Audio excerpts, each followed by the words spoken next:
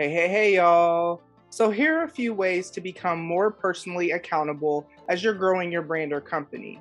And let me preface this by saying that taking accountability helps to build trust with clients, customers, the people you are leading or trying to collaborate with, and it also shows them that you value the work that you're doing.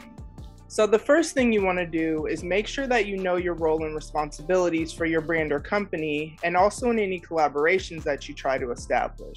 And this is important because you can't hold yourself responsible for something that you weren't aware was your responsibility.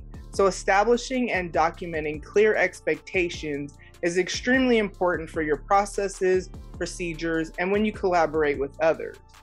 A few characteristics that are important are honesty and humility. So if something goes wrong and you're responsible for it, apologize and come up with a plan to make things right. And don't get me wrong, it's important to do everything with excellence, but people will be more forgiving of mishaps when you take accountability for your part in the mishap instead of blame shifting. Last but not least, make sure you use your time wisely and don't overcommit. Now, multitasking can seem tempting at times, but you actually increase your stress and decrease your productivity when you try to multitask. So use a planner or whatever you need to schedule your tasks and appointments and be fully present in those moments by doing your best to minimize distractions.